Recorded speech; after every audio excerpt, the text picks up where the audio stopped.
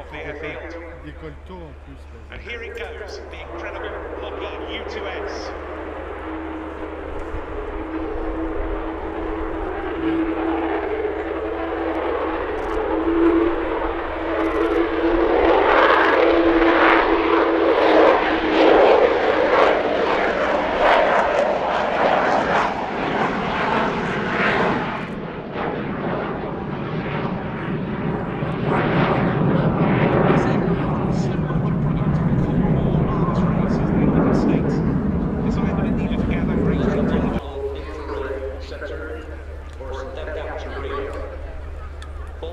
Being able to achieve something that you cannot achieve from low altitude sometimes.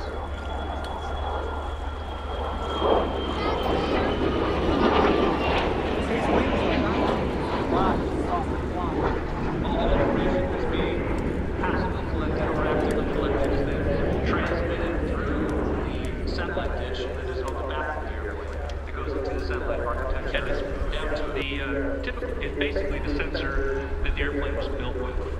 And it was just recently retired, that particular sensor, but it's been replaced with far more high-fidelity sensors as far as imagery and signals and tells as well. And we're talking real-time transmission on to commanders on the ground. That's absolutely right. Something the optical camera, the wet film was capable of doing, was taking the picture and processing it immediately and getting it to the commanders.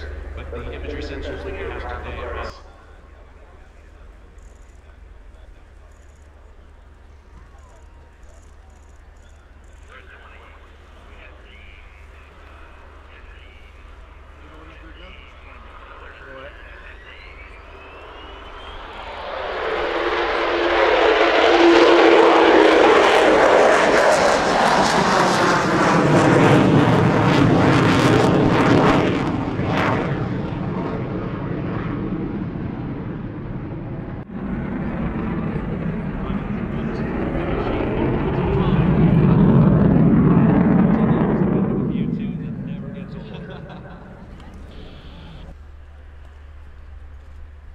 One more thing to keep an eye out for, Ben, is the landing configuration of this airplane.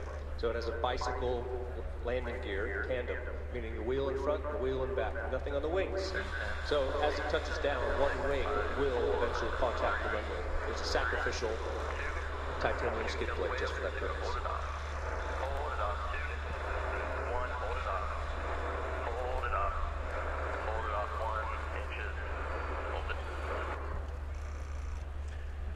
Well, there, a live U-2 landing taking you into the cabin of the Dodge Charger chase car, and what a spectacle that is. And Popeye, we very much hope it's one that we'll be able to see again in the future. With 70% of the aircraft's lifespan remaining, we sure hope so too. Let's just have a word as the aircraft rolls past. I love how weathered and operational this aircraft looks. About the 99th Expeditionary Reconnaissance Squadron aeroplane. Please pass on our thanks to all the crew from the 99th ERS who've made this happen. The Lockheed U-2S. Display U-2, absolutely go and get those up close and personal and have a good look at the